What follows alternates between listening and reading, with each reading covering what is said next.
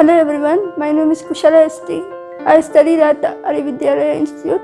I scored 90% in the year 2022 and I even cracked my NEET exam and secured a medical seat in Mysore Medical College and Research Institute. I studied in this institution, Vidyalaya, for about 12 years from LKG to 2nd PUC. My journey started in this institution when my parents wanted to join me to LKG. But no institution gave me admission, giving the reason that I am physically handicapped. I might be also mentally retarded, and no one will be there to take care of her. By giving all these reasons, they didn't give me admission. So my parents all lost hope. Finally, this institution happily, without thinking twice, gave me admission. By this, my journey started. Initially, I was afraid to mingle with others, but my teachers all supported me and made me fear that I am outside and treated me equally as other students. Teachers all were cooperative and gave me extra support and took care of me like their daughter. Taught me everything by coming to my level and making me to understand every concept and treated me equally as all the other students.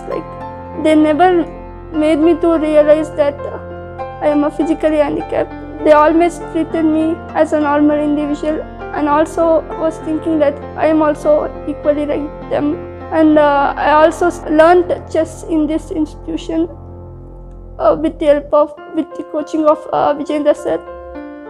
And I also participated in various tournaments with the support of this institution, and also went to various competitions and everything. The institution gave me every single support that they can give for me to achieve this much. In my 10th, all teachers taught very well. In 10th, I got 85%, and after passing out from my 10th standard, I wanted to continue in this institution only. So I happily enrolled myself to first year. In first year also in the college, they treated me as equally and didn't make me feel shy, feel afraid. I was getting treated in school also.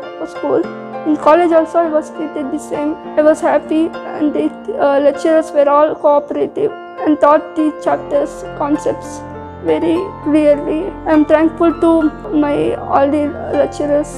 They taught me very well. I didn't go to any coaching center. What the lecturers taught me, from that only I learned the concepts and cracked my NEET exam. So finally I got a medical seat. I am very thankful to the management and all the lecturers, teachers. They all supported me and treated me as their daughter. I am very thankful to them. To all the non-teaching staffs, without their support, it was becoming very difficult for me. So thank you.